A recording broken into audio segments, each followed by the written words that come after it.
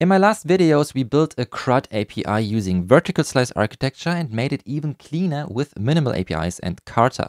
But here's the problem. What happens if someone sends invalid data? Now, in this video, I will show you how to protect your API with FluentValidation, making it more robust, reliable, and developer-friendly. You can get the complete source code in the video description. So now let's get started after hitting the like button. So you see the project here. If you want to have the deep dive, please check out the last videos about this series or from this series. What I want to do is just add FluentValidation real quick to the create character use case. As you can see, we are actually using here CQRS. So we have this command with a name and a class. So when we want to create a character, we have to enter the name and the class. And then we also have this handler here grabbing this command and returning this game character after adding it to the database.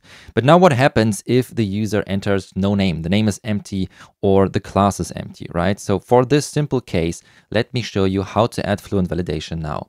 What we want to do is right here, we can add a validator class. So public class, call this Validator. And Copilot is already suggesting something here, but let's do this manually by, in fact, adding abstract validator, inheriting from that. And here now we add the command. So we know that the command shall be validated, right? With control and period, we can add the quick fix menu and see we have to install the package FluentValidation. So let's find and install the latest one. And after installation is done, we add the reference here. So using FluentValidation it is, we have no error anymore.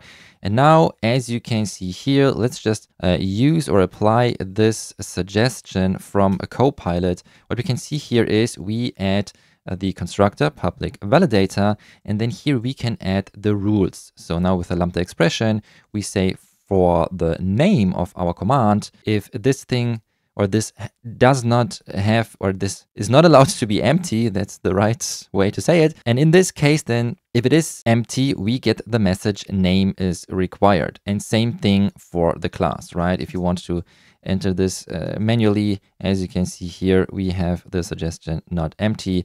And the tooltip now says, defines a not empty validator on the current rule builder. Validation will fail if the property is null, an empty string, white space, an empty collection, or the default value for the type. I think this was important to tell you here. So this is what not empty does. And then here with message, there it says specifies a custom error message to use when validation fails, only applies to the rule that directly precedes it. All right, so for exactly that rule here, we get this message, name is required, and same thing, if the class is empty, we get class is required. But with that, we only have our validator so far, so we also have to use it. How would we do that? Well, here in our handler, we could use a primary constructor, or we do it old school, let's say, where we inject the DB contact, and now we also have to inject the validator, or the iValidator interface will be used here. So first we add another private read-only here, private read-only iValidator command validator. This is correct. And now let's inject this thing here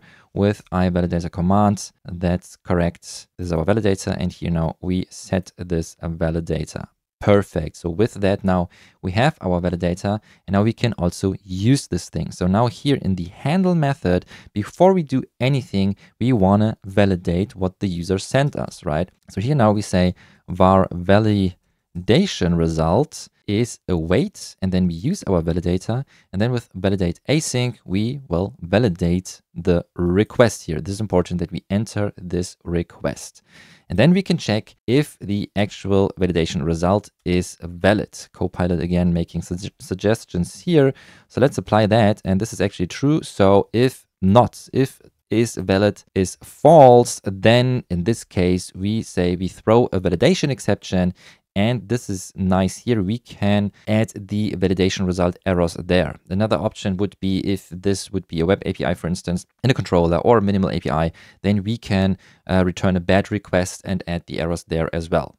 Maybe it's not the best for the user, so you should change that maybe. But for developing purposes, I think this is totally fine. So with that, we are actually done in our create character class here in our use case with the handler and the command. But now we also have to register this thing or the validator, and for that there's an option to register actually any validator. So if you, for instance, if you have a look in the Solution Explorer, we have get character by ID, level up character, right? And if you have any kind of other use cases here, other implementations and validations, then for them you don't want to register every single validator, right? So for that we go to the program CS, and in here now what we can actually do is here builder services, and then there is the method add validators from assembly, so from our complete project if you want. But this is not here yet because we need more than just the FluentValidation package. So this is important. Visual Studio wouldn't give you a suggestion, or in my case it didn't give me a suggestion as well.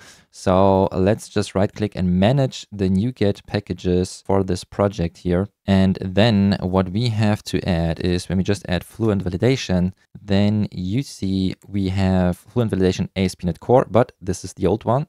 Right here it says this package version is deprecated. So we already installed with the quick fix menu, right? We installed FluentValidation, but then to register this and use dependency injection, we need this package here, FluentValidation dependency injection extension. So let's install this thing. All right. And now we can go back to the program CS. All right. And now here we add first the reference to FluentValidation. And here I want to use add validators from assembly. And here we add type of program assembly. Don't need this here. And we're done. All right. Now let's test this. And by the way, as always, if you want to get the complete source code, check out the link in the video description below. And there we are, localhost, scalar v1. And now create character endpoint it is. We test the request. As you can see here, name and class is empty. We hit send and we get the exception.